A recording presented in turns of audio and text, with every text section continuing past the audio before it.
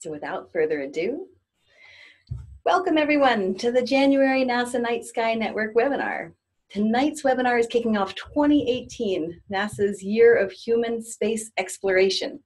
Each month there will be themed materials and resources, and tonight we have Patricia Moore here to tell us all about it. Hi, Patricia. Hi, hi, how are you guys doing tonight? Hope everybody's doing well. I'm glad to be joining. Do we just go ahead and get started?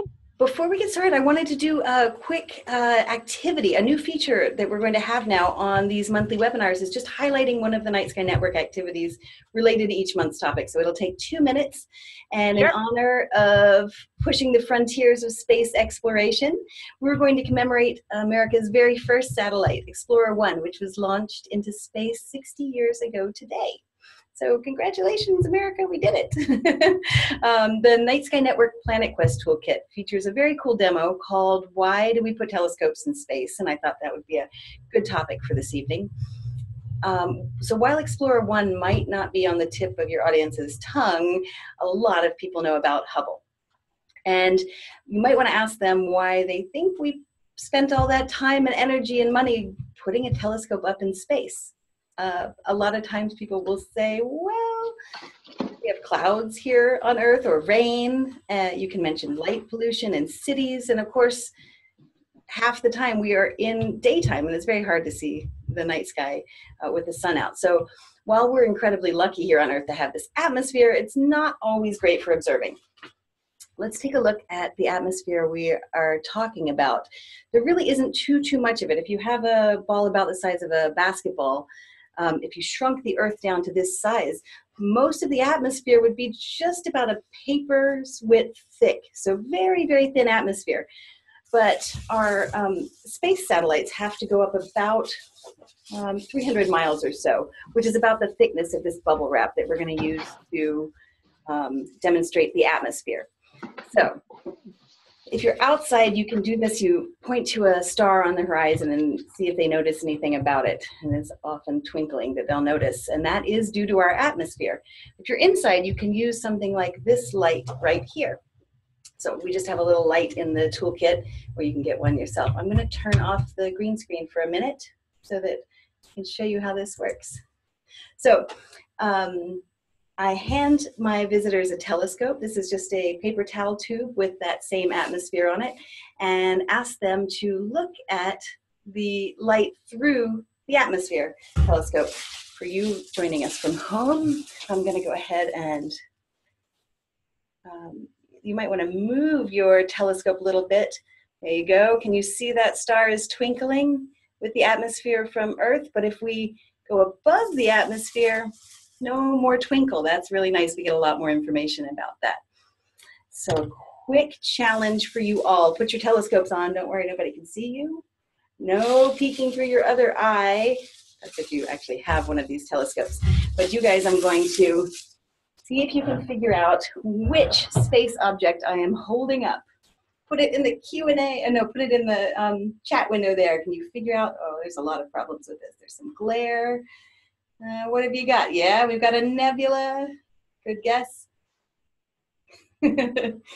Yeah, excellent. So as opposed to seeing something from Earth that would be a little fuzzy, you can see this is the Lagoon Nebula.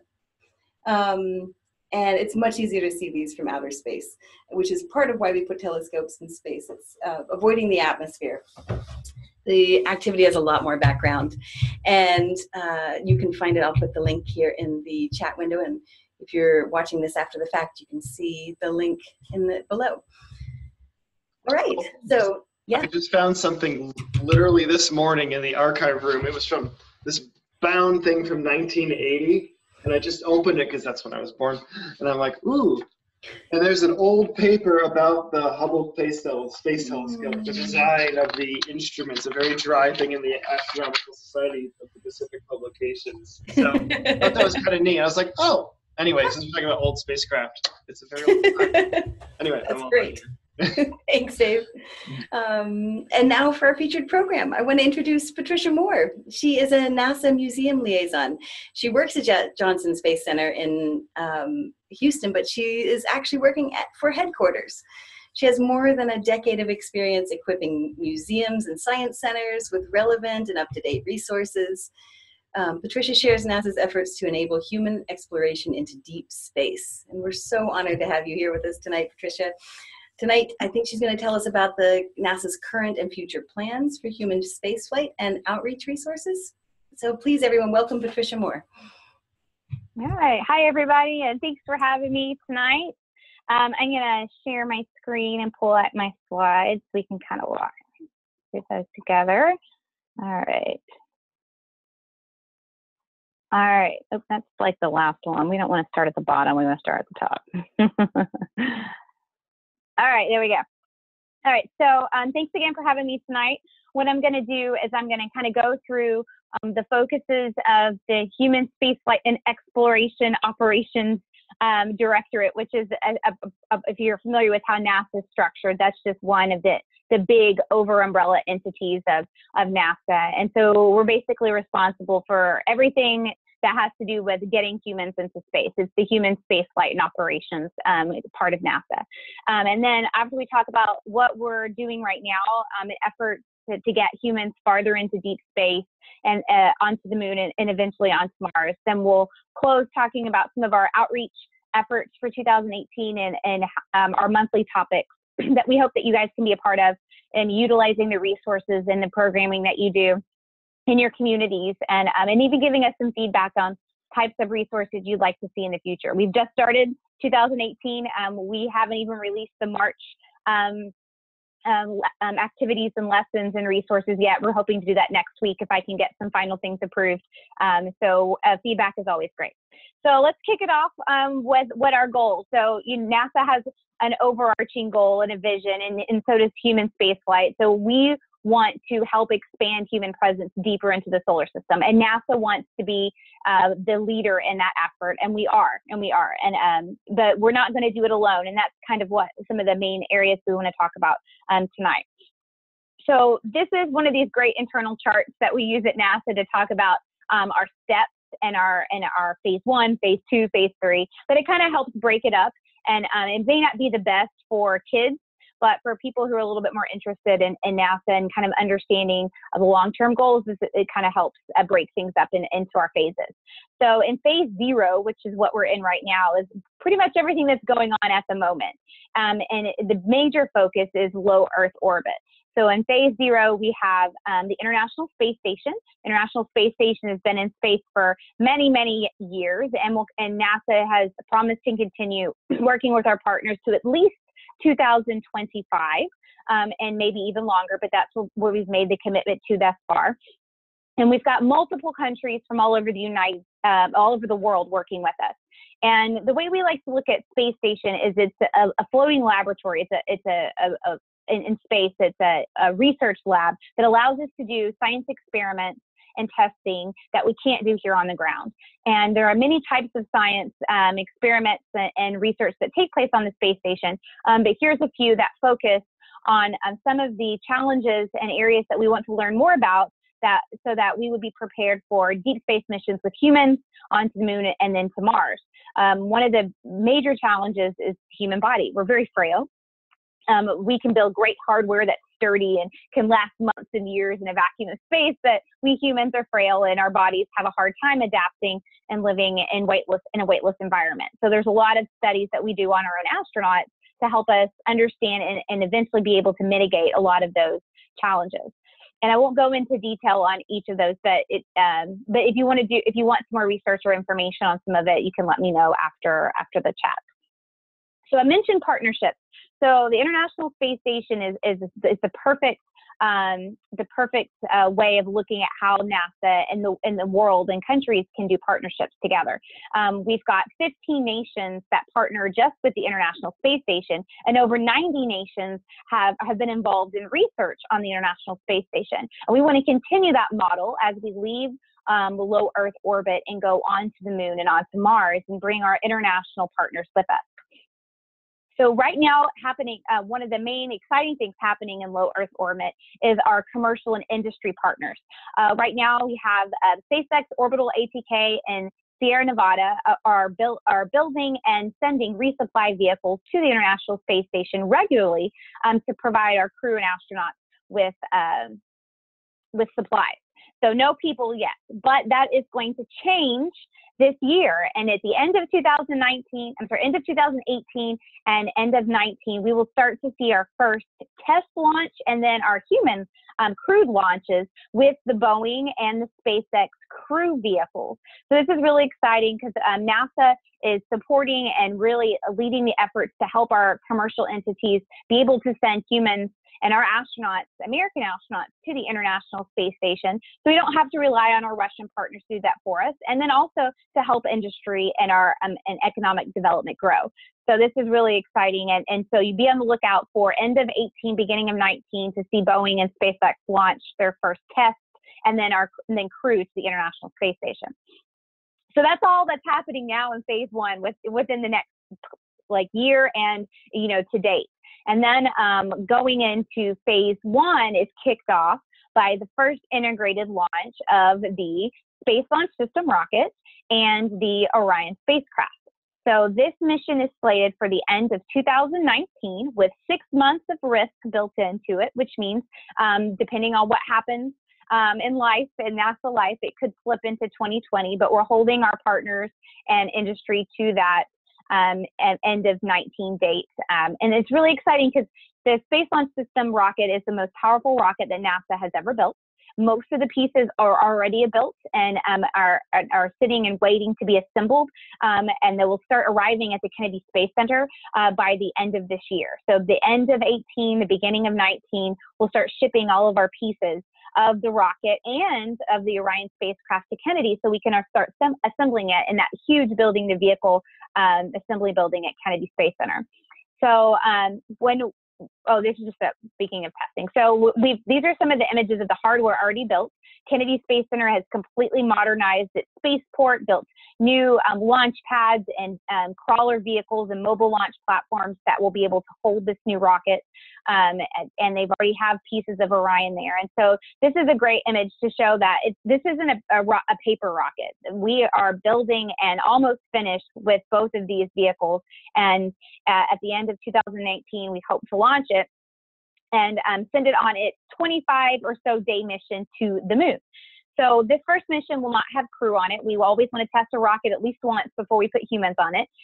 But we will send Orion to the moon. It will take us about 3 to 4 days to get there. It's going to spend a couple of weeks orbiting in cislunar space, going farther than the Apollo missions did. So we're really going to swing out there past the area that Apollo typically orbited and do some testing on radiation, navigation, communication, all the different aspects of a spacecraft, make sure it works well with mission control, and then we'll send it home and it'll land in the Pacific Ocean. Very similar to what Exploration Flight Test 1, EFT-1 did in 2014, only then it just went around the Earth and came back. This is actually going to the moon. And then this will kick off phase one. And once we're successful in that mission, if approved by Congress and it becomes part of the budget, which we hope it does as soon, we will begin our first launch of the Deep Space Gateway, and we'll be able to take our first module or our first piece of that gateway to lunar orbit. So if you're not familiar with the Deep Space Gateway concept, this is our kind of an outpost around the moon. So before the new administration said that we want astronauts or NASA again to land on the moon, to put boots on the ground, we were always planning to have a presence in what we call cislunar space in the vicinity around the moon, so we could do a lot of testing and research before we send humans to Mars. And part of that was building almost like a mini space station, which would be the Deep Space Gateway. And as you can see, it's only comprised of maybe 3 modules. It's not very big. And that first piece would be the power system that would be launched on the SLS, and it and an Orion would go to the moon, and it would be a permanent structure. And then we would launch perhaps a habitat module and then an airlock. And this gateway would be a place where industry partners, international partners could send a spacecraft to dock and do research in deep space or in the vicinity of the moon. What's really cool is it can actually lower itself closer to the surface of the moon, and then it can raise itself up. So it's not just staying in the same orbit like the International Space Station does around Earth. This allows us to go lower to the surface of the moon so we could deploy robotic missions or maybe even human missions. They're trying to make it a versatile vehicle, and also be a place to connect to before you go to Mars. You know, you fly in an Orion, you connect to the Deep Space Gateway, then connect into your transit vehicle to go to Mars and then on to your journey. So it's kind of like an outpost idea. So that's the end of phase 1. And all this, we believe we can get done, you know, in the next, 5 to 7 years if NASA receives the appropriate funding to get it going. Then we move on to phase 2, which kind of expands the Deep Space Gateway, having crews live in deep space around the moon for at least a year. That would be our checkout mission. So our leadership at NASA says if we can have a crew live autonomously in the gateway in a habitat, or maybe it changes and we do a surface operation, then we know that we are capable of sending our teams to Mars. And so that would be our final checkout mission. But also part of phase 2 is the deep space transport concept. And this is the vehicle that would take humans to Mars. So Orion is not made to live in more than a few weeks at a time. So about 14 days for a crew of 4. So this is a great deep space vehicle that can be launched on a rocket, sent to the moon, to the Deep Space Gateway, and then it could stay attached to the deep space transport and go on to Mars. But it also could stay there at the gateway until the crew comes back and returns, and then use the Orion to splash down on Earth. So we haven't worked out all those details yet. There hasn't been a contract awarded to an industry partner to build the deep space transport yet. And so there's a couple of different designs. I've seen pictures and images of what Boeing's would look like and what Lockheed's would look like. So there are companies that are already thinking about what that vehicle would look like that would take humans onto Mars. And there's some pretty cool concepts out there. And then, of course, a habitat would be also part of phase 2, is having a place for astronauts to live in orbit around the moon for a lengthy period of time, kind of like we do on the station. We have 6-month rotations. Well, this could potentially be, 1-year rotations.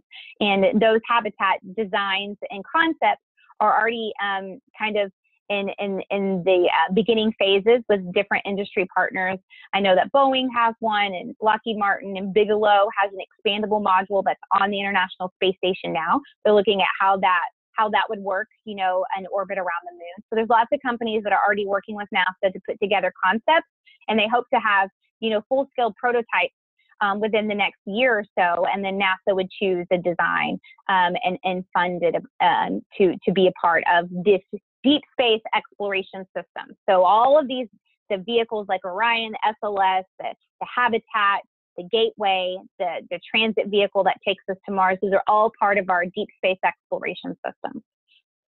All right, and so there used to be a phase 3 area, but recently the verbiage and the text was taken off the charts because we're kind of reworking it and waiting to see what the president's budget proposes are our efforts. And if before it didn't have anything specific on lunar operations and putting humans on the surface of the moon, since that's happening now, they're kind of waiting to see, and we'll get more direction and more specifics on that once a budget is released and then approved by Congress. So with all that, you get a lot of outreach in kids and families. They want to talk about Mars.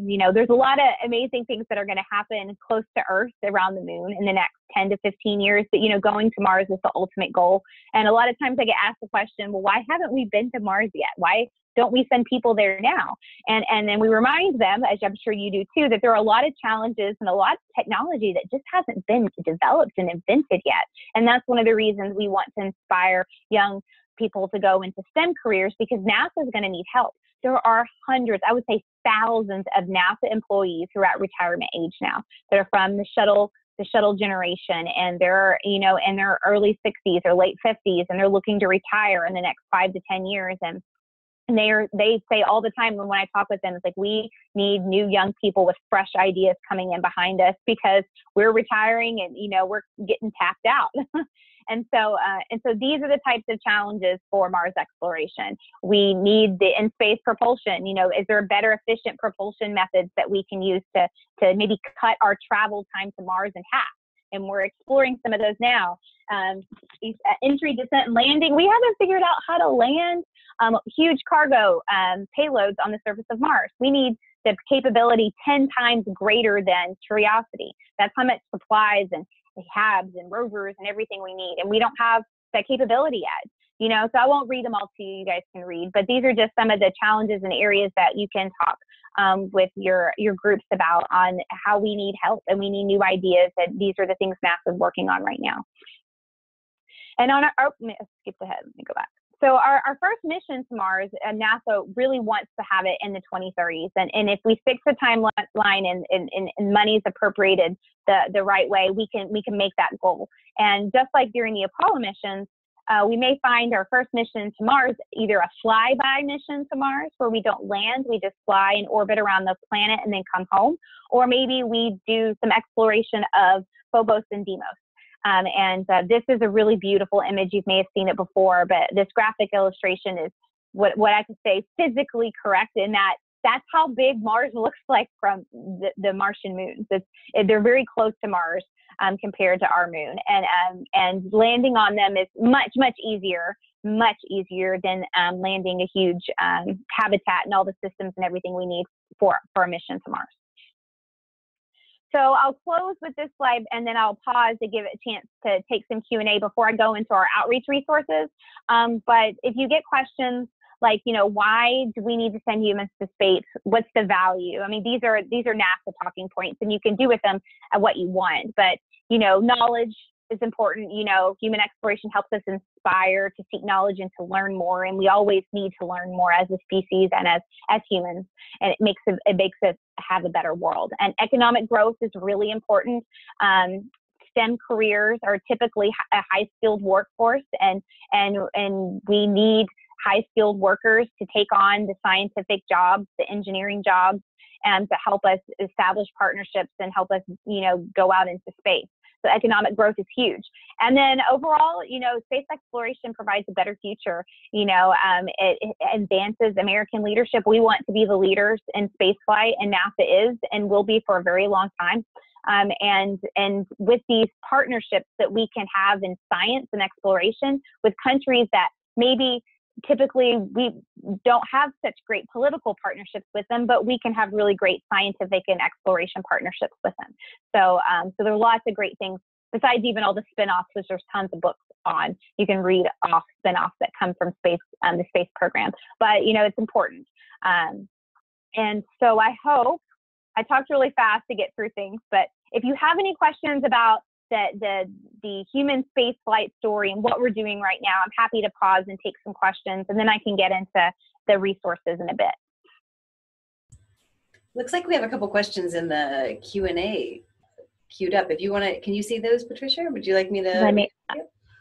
Let me get out of my presentation. Hold on, let me stop sharing and then maybe I can see. Nope, here it is. All right. There it goes. Oh, I see it. Let's see. Oh, pillars of creation. We're good. Yeah, I'm looking at that. Commercialization of manned spaceflight. What's the current status of Orion? So Orion is a deep space vehicle. It is different than the commercial, very different than the commercial vehicles that are being built by Boeing and SpaceX. Their vehicles are made to go to the International Space Station only. They are not robust, and that they could not go to the moon. And they may be able to go to the moon, but they wouldn't be able to come home safely. The re-entry of a spacecraft coming from the moon in deep space is incredibly difficult, and the heat and the types of heat shield and re-entry capabilities is incredibly different than what it would only be to come home from 250 miles, which is where the space station is. So Orion is completely funded and is going forward. We've tested it once. It'll fly on the Space Launch System in about 2 years, and it will be NASA's vehicle to take humans away from Earth orbit. So Orion will never fly to the space station. It was never designed to go to take astronauts to and from the station. We are going to be relying on our commercial partners to operate and take humans and cargo to and from the space station from this point on. Artificial gravity. So I love when people ask me this question, because right now we don't have artificial gravity, but there are so many people that are looking into it, even outside of NASA. I would just talk to someone a few weeks ago that that used to work at the beginnings of the development of the International Space Station, even when NASA was partnering with Russia with the Mir space station, and he was asked to do research and designs and come up with, could we make artificial gravity? And it's possible. It's just really hard to control the rotation and the spinning. So I know this is something that they're looking at, and for really long duration missions to Mars, we need something that has artificial gravity, because being in space for that long is really hard on the body. So NASA doesn't have something that works, but I know that there's research and development taking place within NASA and even outside of ways to make it happen. Let's see. Will the Deep Space Gateway orbit the moon or Earth with the moon? So the Deep Space Gateway is only going to orbit the moon. We are going to take the 3 proposed pieces, modules, to the moon, and it will stay in orbit around the moon. We have a great space station around Earth. It's an amazing laboratory. And in this Deep Space Gateway, is it made to be another International Space Station? It's made just to be a gateway or a quick outpost that you stop to before you go on to Mars, or before you go down to do a lunar operation. With the long duration missions to Mars, how would the radiation shielding be developed? Great question. And so right now, there isn't a magic material that protects our astronauts from radiation. They'll get the highest dose when they pass through the Van Allen belt. And we did do that during EFT1. They were able to get some decent readings on radiation. Right now, and it sounds kind of funny, but right now what astronauts will do if we are expecting a large solar flare is they inside the Orion, and there's even a video I could share that you guys can see, they get down at the bottom of the spacecraft and they put a bunch of bags and materials and supplies and all sorts of things on top of them to shield them from radiation if they were going to have a solar flare. So when I share that with you, that it's obvious that NASA doesn't have a solution to really long-term radiation exposure. The special magic, or whatever you can call it, hull of the spacecraft or material hasn't been invented. Right now, the best thing we can do is layer with different materials. Will autonomous missions advance to stage in the next 10 to 15 years that humans can avoid radiation hazards from deep space? If 1 year duration to moon turns out too dangerous, will this prompt development of highly advanced robotics? I don't know. I will have to see. I know that NASA and the world wants to have humans on the surface of the moon again and wants to send humans to Mars. And so I think that the hope is, as the technology advances, that we'll be able to have that solution to radiation, because right now we don't, and that's one of the reasons we haven't gone to Mars yet. Have there been any significant setbacks in long-term health presented in space from the Mark Kelly year in space? So I wouldn't say any major setbacks. They haven't released everything from the study. They've just released bits and pieces. Some of the big things that I hear medical doctors and what we call flight surgeons at NASA talk about is the issues with the eye.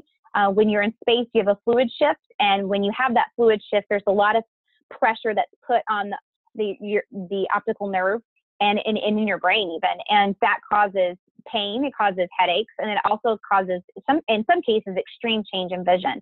And they have different machines up that are doing testing on the eyes of the astronauts right now on the space station. They even have an ultrasound machine and those sorts of things. They're trying to figure out how to fix that, and they haven't yet. So that's just one example. I know that he was very weak when he came home, being in space. Even when you're exercising 2 to 3 hours a day, it's just not the same. And so there's a lot of physiological things, and I think having some sort of artificial gravity would fix a lot of those issues, but not all of them. You touched on loss of corporate memory as senior scientists retire. Is the problem competition for talent by private companies or degradation of science teaching in the U.S.? Well, I don't know which it could be. Could be a little bit or all. I do know that NASA works very closely with private companies, and so you have NASA civil servants which are managing and stewards of the government's money and stewards of NASA's money and our leadership. But then the majority of people that work in the space industry are actually corporate, or what we call industry partners. So your Lockheed, Boeing, Orbital ATK, Rocket Jet Aerodyne, Jacobs Engineering, and you can go on and on. And so NASA already works very closely with these entities, and I know that they recruit and NASA recruits, and the hope is that the kids just go into STEM fields. We do want to inspire students to take STEM, to go into STEM careers. So I think I wouldn't say there's a lack. I don't think the issue is a competition with NASA, but maybe we could do a better job of getting kids excited and providing opportunities for them to know that a STEM career is possible for them. That's just my personal opinion, though. The Space Gateway sounds fascinating. How will they set security issues for this if humans can only be aboard for 14 days? So 14 days in an Orion. So let me be a little bit clear. So Orion astronauts can comfortably live inside of Orion for about 2, maybe 3 weeks, stretching it at the very most. But the Deep Space Gateway will be larger than just an Orion spacecraft and would have a habitat module attached to it. So it would give them much more space. Not as much space as the International Space Station has. It has the volume of about a 3-bedroom home, which is really roomy. But they would give them enough room, the same amount of room that they would imagine astronauts would have if they were transiting and journeying onto Mars. So that's what that checkout mission would be. Let's put a habitat around the moon. That's going to be about the same amount of space that a crew of, however many people we send to Mars, maybe let's say 4, would live in for, 8 months or so, and let's see how things go. So that's more what I meant. Sorry to confuse you. And then looks like the last one for now would be, how will the new spacecraft be powered? Will they use green propellant? So right now, the technology we use in space to power our spacecraft is the same type of that we've used all along. But with the research that was done in the last 8 years or so for the asteroid redirect mission, which was canceled, but the technology and the information that we learned about the solar electric propulsion that we were considering using on that mission, all of that research is not in vain, and we're considering using solar electric propulsion in our transit vehicle that would go on to Mars. That's just one idea. So yes, if we can get it working and get it efficient and get it safe and reliable, then the hope is that we would be able to use solar energy to help us get to Mars. But we're not quite there yet. How much time do astronauts need daily in an artificial gravity environment to offset fluid shifts, vision changes, and so forth? I don't know the answer to that question. So I'm not even going to try. I probably have to ask somebody a little bit smarter than me to give you a good answer. Let's see, would consumables need to be ferried? Yes. So if you're going to the Deep Space Gateway, the hope would be eventually, just like the International Space Station, our industry partners would be able to have spacecraft that could take astronauts to the Deep Space Gateway eventually one day, or even cargo. Cargo would be a lot easier because there's really no reason for the cargo to come back. You're just taking supplies up, and then you don't need the spacecraft anymore. Our industry partners would have to, like Boeing and SpaceX, would have to create a whole new type of vehicle to be comparable to NASA's Orion spacecraft because of the reentry capability. They're coming in at 25,000 miles per hour instead of about 1,700 miles per hour. The surface that your spacecraft experiences is about the temperature of the surface of the sun. So it's pretty intense. So yeah, they would definitely need to have consumables sent to the gateway. Patricia, maybe before we take any more, let's hear what you have, and we can take some more questions at the end if we have time. Yeah, that's good. Right, I'm just excited about your resources too. I haven't seen them yet. Okay, good. All right, so let's share my screen again. Get this going. All right, so all of HEO, which is this Human Spaceflight Exploration Operations Group within NASA, is kind of coming together to do a celebration of different areas of human spaceflight that are what we feel, and hopefully you feel too, are exciting to your audiences and to the public, and to highlight the different work that we're doing now and what this will be happening in the future. So we've broken up the year by monthly topics, and each month is going to include a suite of resources. We'll start off with key messages and a story focus. So you'll have talking points and a 10 to 15-minute presentation with script that you can start with and modify and add to or take away as you see fit. We'll include lots of videos that fit within that theme. Any social media shareables that we develop with our graphics team here at NASA, we'll make those available to you. Print products, as you know, NASA doesn't have the funding to mail out goodies to people anymore. It's been like that for a really long time. So what we do for museums and informal groups is we provide the PDF files or the layered designer files that you can take to a print shop and get things printed. Any education and outreach and activity lessons that are created by our education office that fit within those themes, we'll have a handful of different activities that fit a variety of age levels. I mentioned raw files for designers, especially in museums where you have your own graphics team or department. Those raw files are really helpful when you're building exhibits or creating graphics or doing something special for your center. And then sometimes we'll have opportunities for virtual outreach events. Our team like to do Facebook Live events. Sometimes we do Skype events, or sometimes they're on like a NASA YouTube or not NASA Ustream channel, and opportunities that are virtual to hopefully in March we hope to have our our mission manager talk from Mission Control about Exploration Mission 1 and what it will be like to kind of operate the mission from Mission Control. And so we're looking at things throughout the month and unique events that people can be a part of. So we'll go through each of the quarters and then I'll kind of highlight what we've done so far for January and February and what you can expect for later on in the year. So January, we're kicking it off with the space station because everything starts with the space station, learning and doing research on the station to prepare us for deep space. And then February is the year of education on the International Space Station. If you didn't know, we are going to have 2 educators on the International Space Station this year. So our educator astronauts, Joe Acaba and Ricky Arnold, will both be in missions over the course of this 2018 timeframe. And so that there's a whole suite of resources and activities that fit within the year of education on station. March focuses on the heroes of space exploration, and not just our astronauts, but kind of people behind the scenes and the unsung heroes and the groups and individuals that help support our human spaceflight missions.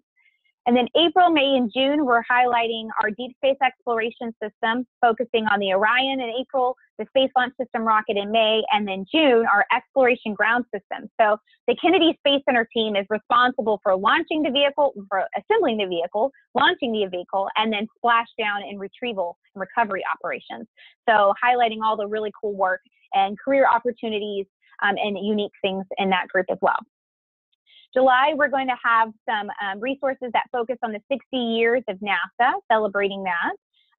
August, talking about partnerships. Together we go farther. Partnerships with industry, partnerships with academia, partnerships galore. So how do we utilize partnerships at NASA to help us achieve our goals? September would be focusing on the Mars generation, all the young people now who will help get us to Mars, and the opportunities and STEM careers and ways to get kids excited about coming and working at NASA or for an industry partner one day. And then October, November, and December kind of wraps up the end in our future missions. So looking to go, our mission prep, humans to Mars, will probably be more focused on the moon than initially when we rolled out these topics. We're waiting to hear back from the White House and Congress to see what our directive is. And so October may be a much more moon focused in doing those missions to the moon before Mars. And then November is traveling to the red planet. Everybody wants to know what those astronauts are going to do for 8 months because they're in their spacecraft on the way to Mars. And so talking with the NASA experts and kind of what they have in store and plans for those 8 months.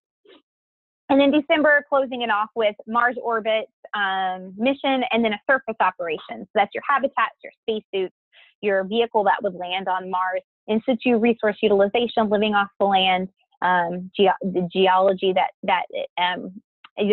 going to be needed to be able to find the rocks and to learn about the surface. And so that's kind of what we're looking for overall throughout the year. And the plan is to have those resources available 1 month, if we're good, maybe 2 months before the month kicks off. So that's what we've been able to do so far with January and February. Those resources are already available. And like I mentioned, the March Heroes in Space Exploration will be available by the end of next week. And you can find these resources not on the regular NASA website. You actually have to go to the NASA Museum Alliance page, and the link at the bottom is where you go. And this page is open to everybody. So even if you're not a Museum Alliance member, you should be if you're not, because it's free and it's a great resource. But even if you're not, this website is open to everyone. And when you click on that particular month, like January Living in Space, it takes you to a Dropbox page. And so I put together files and resources and packages unique to the needs of museums and science centers. They don't want YouTube videos, just like you probably don't. They want the original HD files. They want layered graphic files. They want the unique type of resources that I wouldn't put on a NASA website for the average Joe to have access to. So, so we provide links instead. So we go through key messages, presentations, and you click on whatever you want, and it'll take you to either a Dropbox folder where you can download it, or it'll take you to the NASA webpage if it makes sense to send you to a NASA webpage. And that's what we've done for the Year of Education of Station as well. And as new resources are developed and these groups and programs share with me new things, I will add them to the list. So I know there are going to be a host of what we call STEM, what do they call them? STEM, ooh, I forget the name of it. This group is, they had, there's a really cool, a trendy name, they're calling it STEM stations or STEM experiences on the International Space Station. I can't remember what it's called, but they're going to make new videos and new demonstrations almost every month. And so we'll upload the information here, so you don't have to scour the NASA websites looking for resources. I'll put what I feel is the best and the newest available to you here.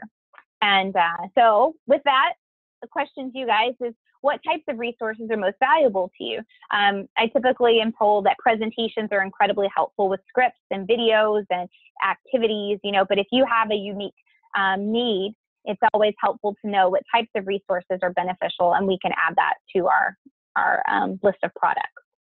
So I'll turn it over again.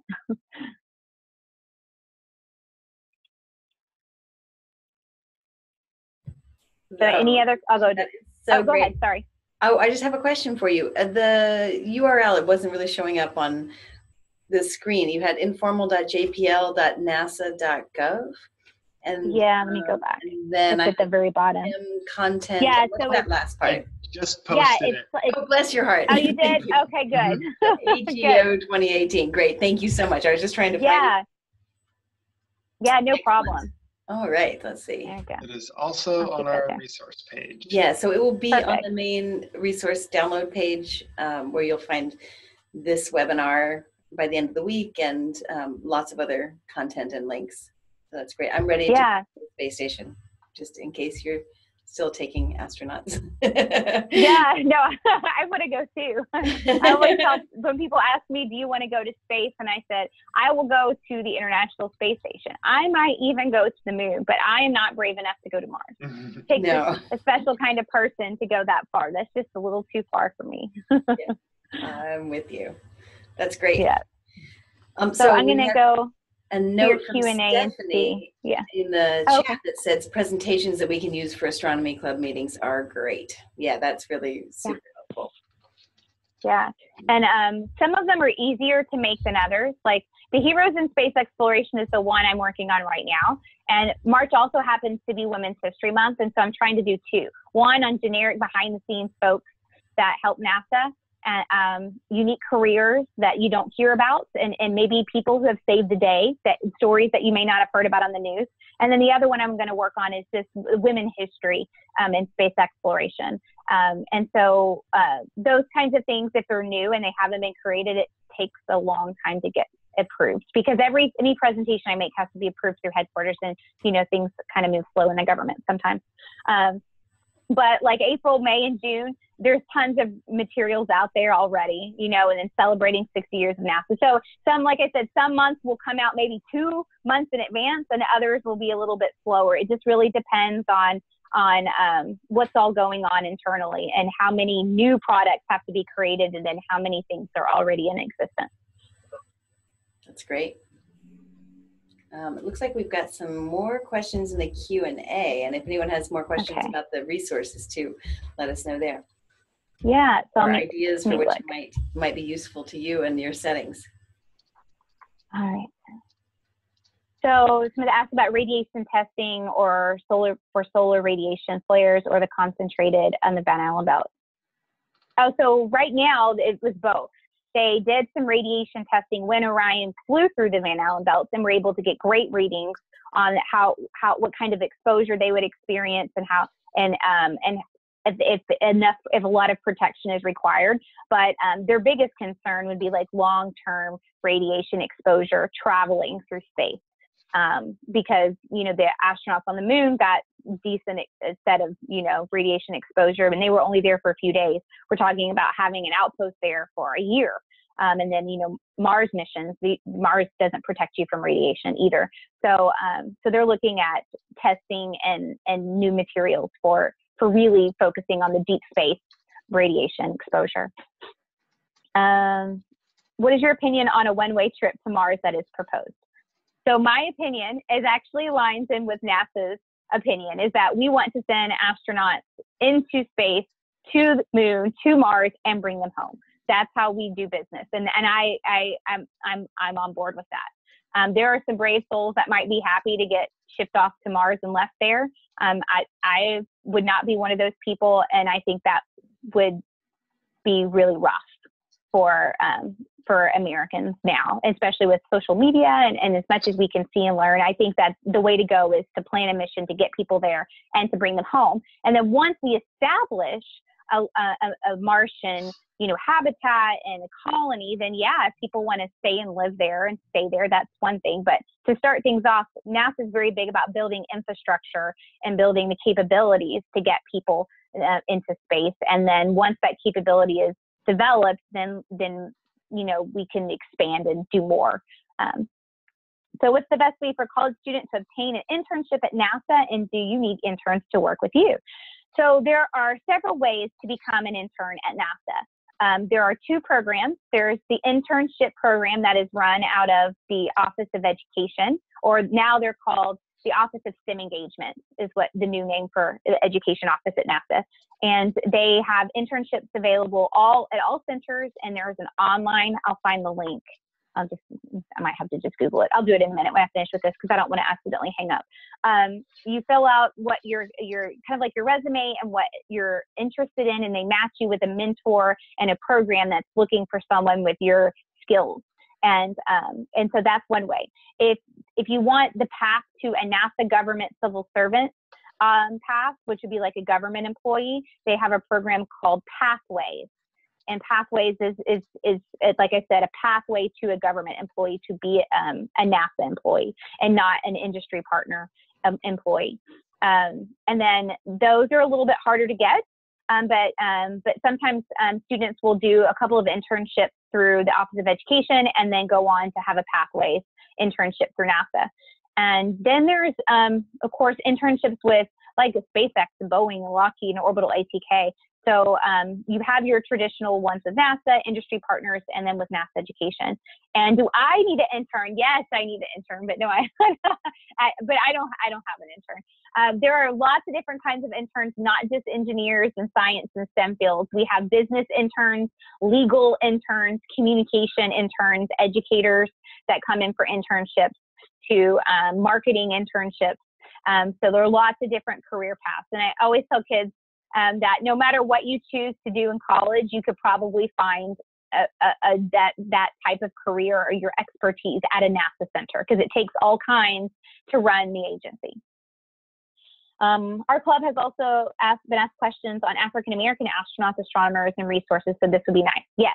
So one of the things we're going to do for humans and exploration is, of course, have a diverse group of individuals highlighted through our women, and then also through our just general heroes in space. Are there any Voyager-like missions to the outer solar system outside the solar system currently planned?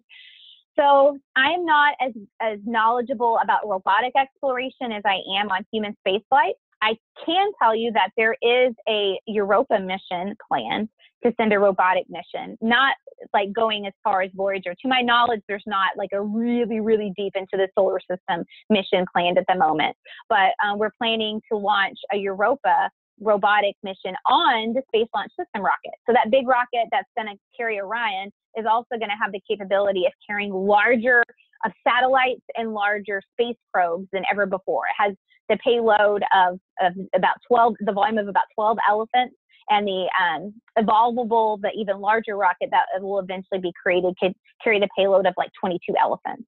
So, and that mission will probably happen as of right now in the timeline between Exploration Mission 1 and Exploration Mission 2. Or it could be swapped, and Exploration Mission 2 with humans could happen with SLS, and then the Europa mission would be afterwards. They're still working out that timeline. And I think that's all the questions. That is fantastic. Oh, Patricia, thank you so much for joining us. This is amazing. Really, really. You're welcome. All of this information. I'm excited for this next generation to be able to become a part of it. That's very cool. Thanks, everybody, for all of your outreach. I know that you do with the general public and with schools, and you've really done such an amazing job. Thanks for telling us about them. I think that's it for tonight. Just a big thank you. Yeah. And if anybody wants to stay in tune with what's going on with me, if you're not already hooked into the Museum Alliance, that's one way to do it. But about every month or so, I send out a net blast or an email when something new and cool pops in. And so just shoot me an email and say, hey, sign me up. And then I promise I won't spam you. It's usually, like I said, maybe once a month. And only if it's something worth sending. I won't just send you random things. And then you can stay in tuned and have access. But if you don't want to go that way, as long as you're a NASA Museum Alliance member, any large announcements that we have or resources we share gets pushed through their weekly newsletter. Great. Yeah, it's a great newsletter. So thank you all. That's all for this evening. You can find this webinar along with many others on the Night Sky Network website in the Outreach Resources section. Each webinar page also features all this additional resources and activities, and we'll post tonight's presentation on the YouTube channel in the next few days.